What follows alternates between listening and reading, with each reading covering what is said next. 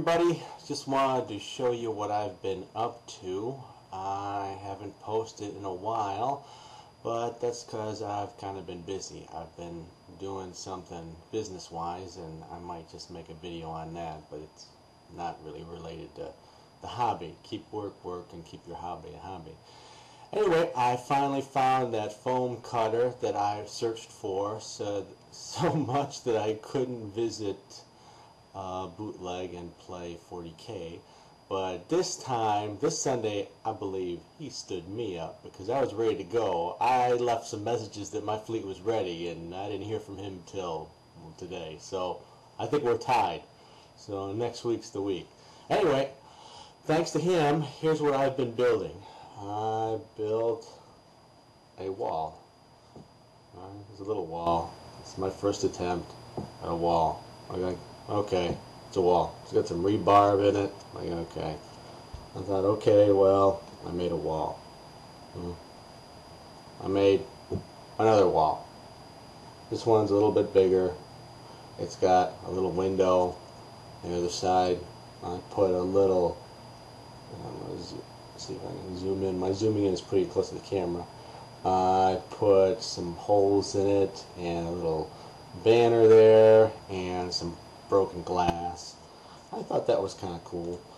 And let's see. Then I made this. I'm staring at the camera, but I kind of thought that was neat. I got this from a wedding cake display from a dollar store, and let me turn it. Look, mushrooms. And I made this guy. This is when I made my Tau guys with different guns before I realized they don't have heavy weapons. So this is, I guess my fluff is, this is a monument to this poor guy who had a heavy weapon and it kind of blew up in his face. So there we go. Oh, and I have a little Tau symbol there at the bottom. If you can see it, it's actually in the other symbol. That was a pain in the butt. Alright, and then what else do I have? That's pretty much about, well, wait, I have this. I built this. It's a sort of a Seeker missile. Ooh, there we go. It's a Seeker missile battery. And I'll turn it around here.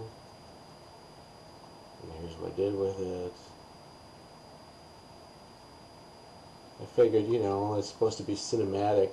It was not my idea. I saw it from a video that I'm actually going to link to about using discarded stuff to make little terrain pieces. And this is all, I didn't buy anything. This is all sort of stuff I had lying around. This is a used CD that I'm not using. This is a piece of wood from outside my house. This is a top of a shaving can. This is dental floss. This and this piece right here are Legos. These sparkly bits are things that I stole from my wife. And the cotton, of course, is a cotton ball. So, oh, and this stuff I had laying around from, I got loads of it like 2 years ago, and I never figured out what to use for it, and I figured, hey, you know what, now I can use it.